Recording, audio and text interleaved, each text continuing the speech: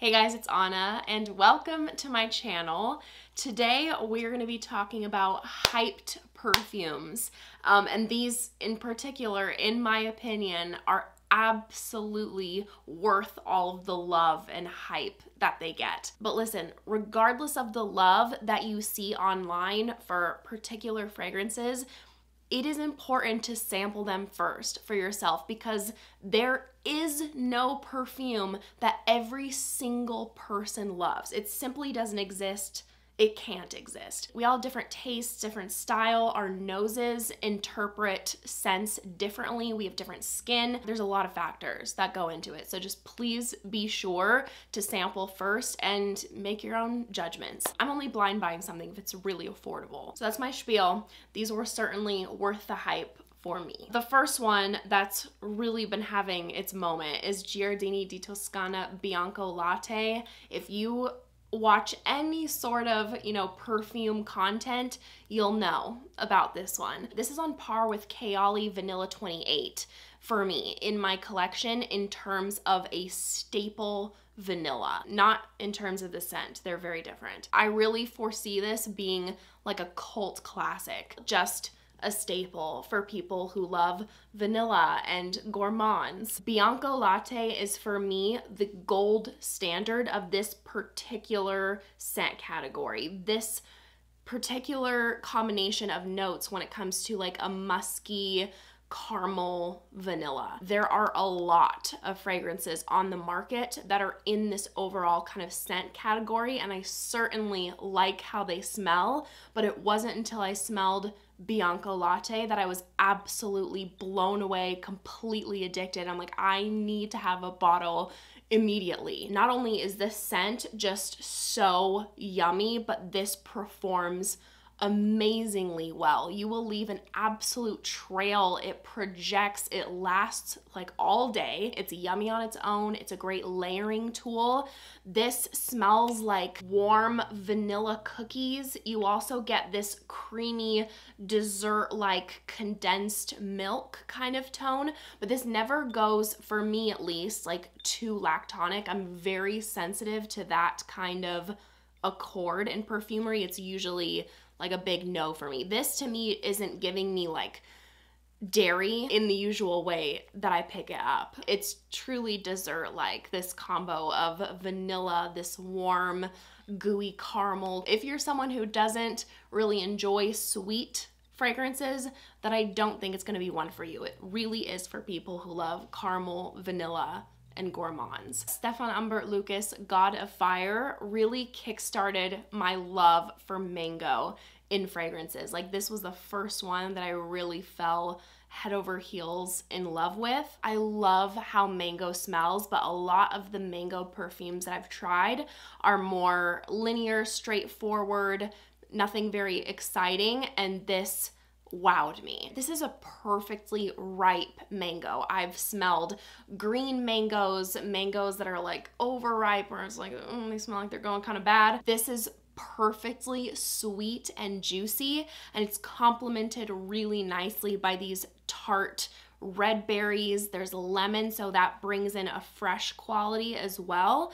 And then this is grounded with amber, cypriol, woody notes. It's got zestiness from the ginger. So this has a lot of character to it. It's grounded nicely, has this special sparkling kind of sweetness to it. It's so exotic and mouth-watering. It's a really special one in my collection. And I'm seeing more and more fragrance houses coming out with perfumes featuring a mango note. I think this and Wilhelm's Mango Skin kind of kicked off that trend. So hopefully I'll discover some more gems. I really love me like a unique mango perfume. It's definitely a compliment getter for me as well. I get about 8 hours from this with the stronger projection. If you are a lover of amber, you've probably tried this already, but if you haven't, you've got to get your nose on MFK Grand Soir. This is like amber.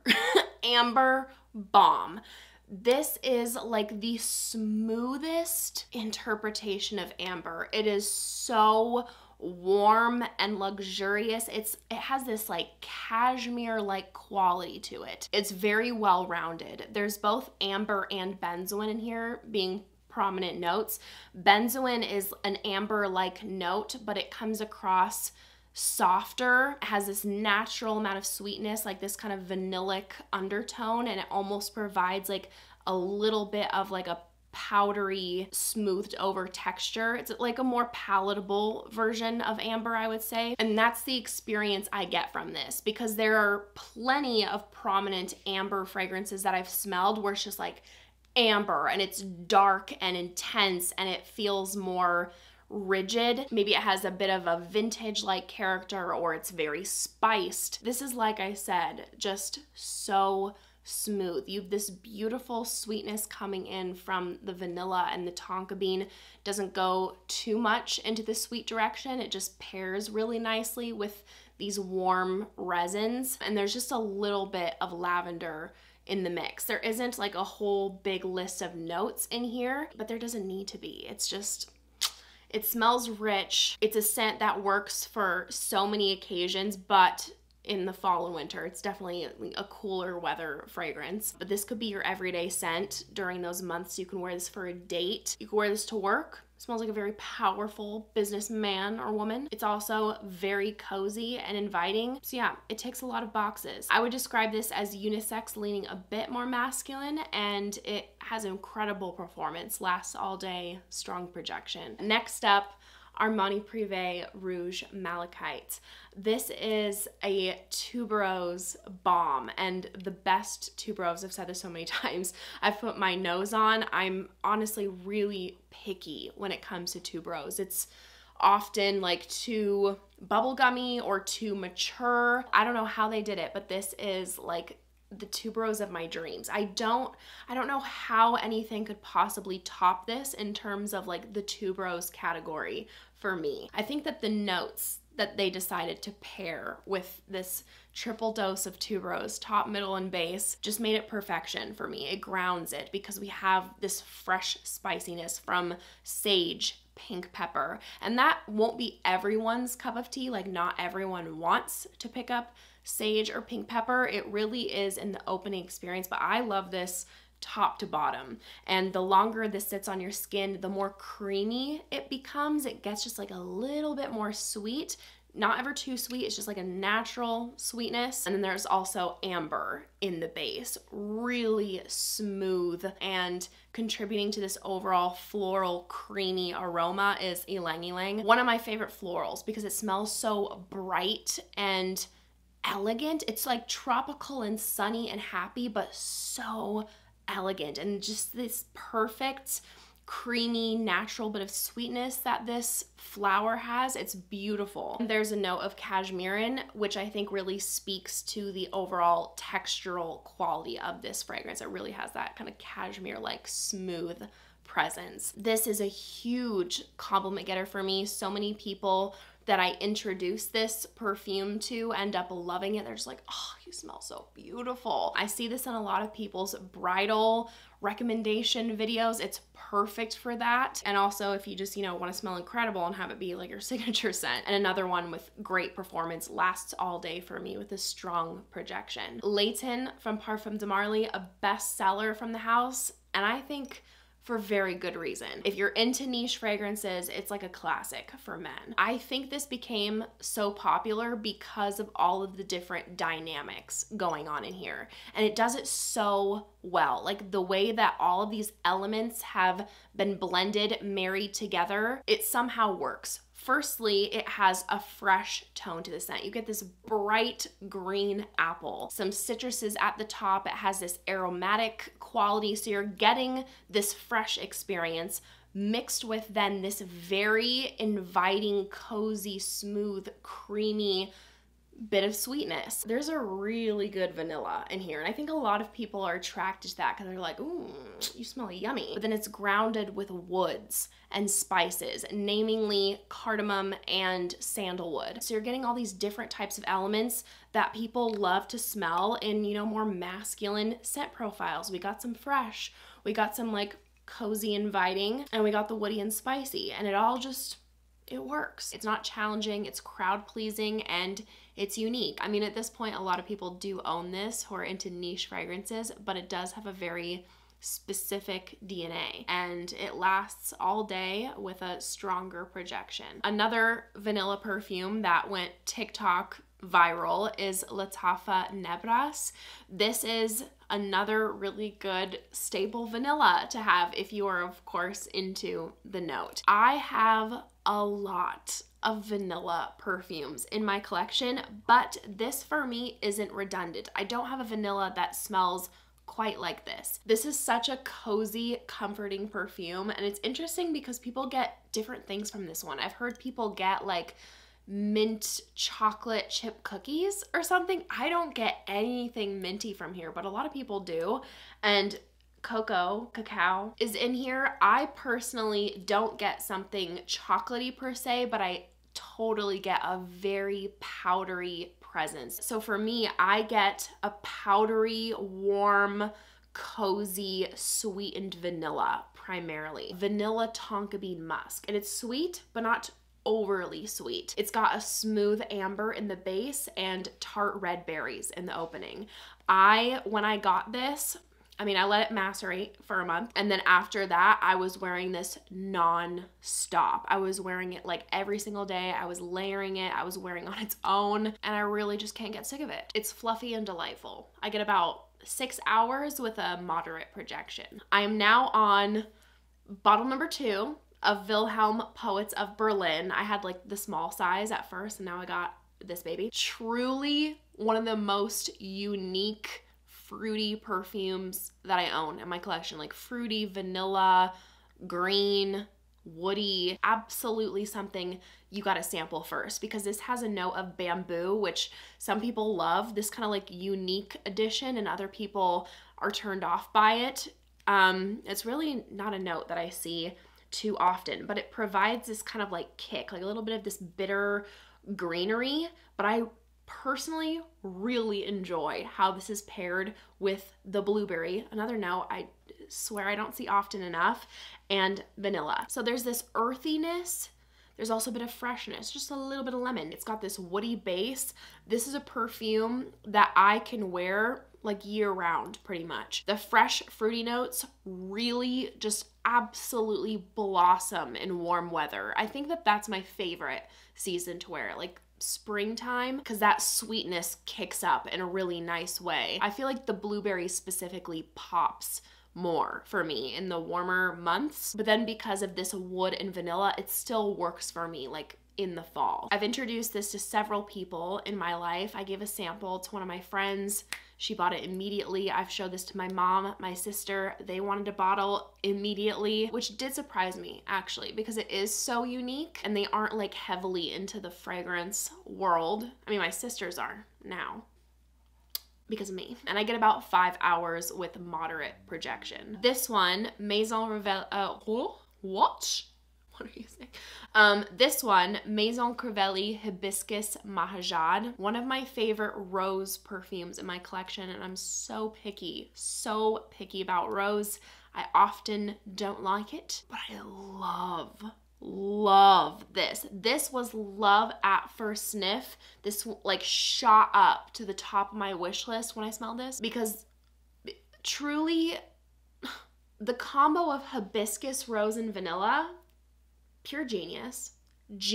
It's so fantastic. I'm actually surprised that rose and hibiscus had not been paired together frequently before this even launching. They really smell like they're meant to be paired together, just like how rose and lychee smell like 2 peas in a pod. Hibiscus is a floral that has this really bright, juicy, fruity like undertone. I drink hibiscus tea all the time, so the hibiscus note in here is very realistic, very prominent. This smells so sexy. Like, this is one of the perfumes in my collection that instantly comes to mind when I'm thinking about like a bombshell, sexy, powerful feminine energy, siren, you name it, kind of perfume. The rose in here smells hot, like a hot, deep magenta. If this was a fabric, it would be lace. not like white lace. It would be freaking black or red. So we have juicy, kind of fruity like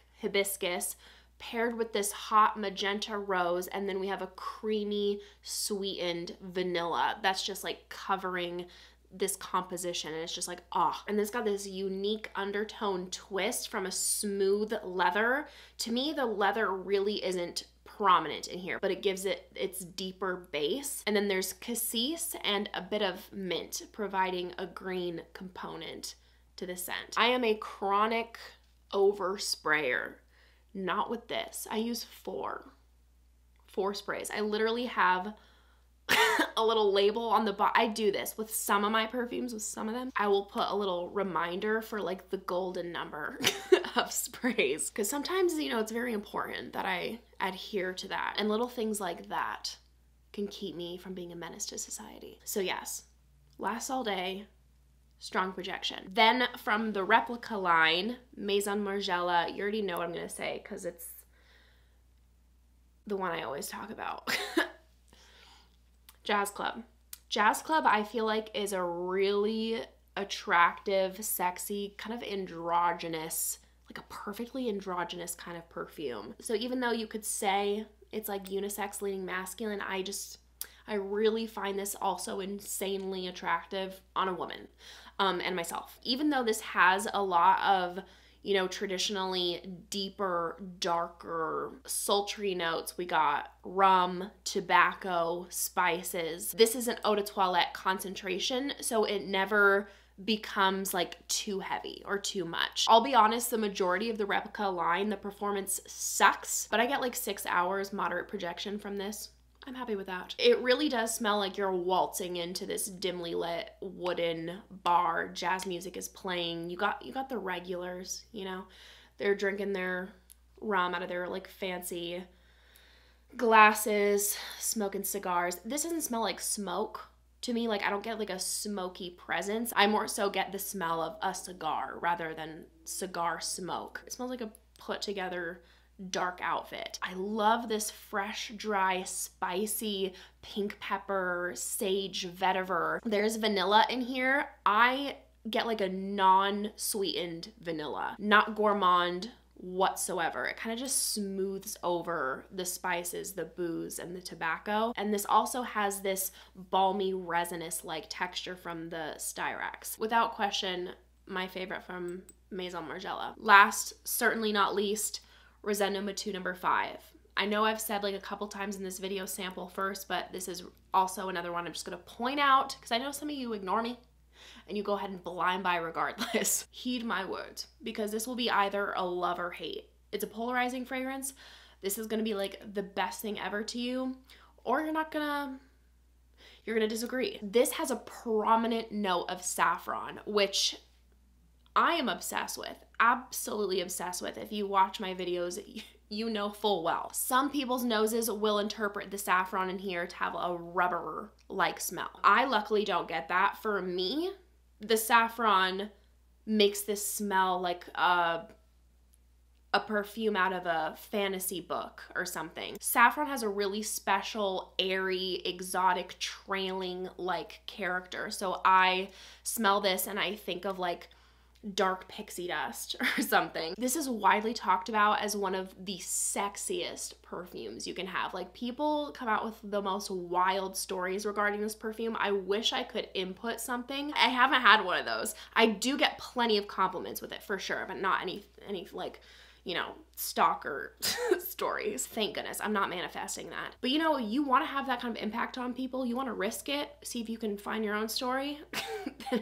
Then this might be one to put on. So saffron bomb, and then a really smooth, warm, inviting amber. And to me, the amber comes across like a white amber. It's not amber done whatsoever in the way like this kind of amber is. This is much more deep, resinous. It's got a really sexy, sensual musk. Like, you get a good musk in a perfume, you put that on your skin, it's like, hello. Literally says sensual musk on the plaque. So they were standing by this. And then a vanilla. It's not gourmand, it's not sugary, it's a very airy vanilla. This acts similarly to the way Baccarat Rouge 540 does in terms of how it performs. Like, it has this airy, trailing effect that really projects and lasts. So that completes my list for today. The perfumes that are very hyped, but I think worth it. Thank you guys so much for watching. I hope you enjoyed. If you did, make sure to give this video a big thumbs up and make sure to subscribe down below if you haven't already.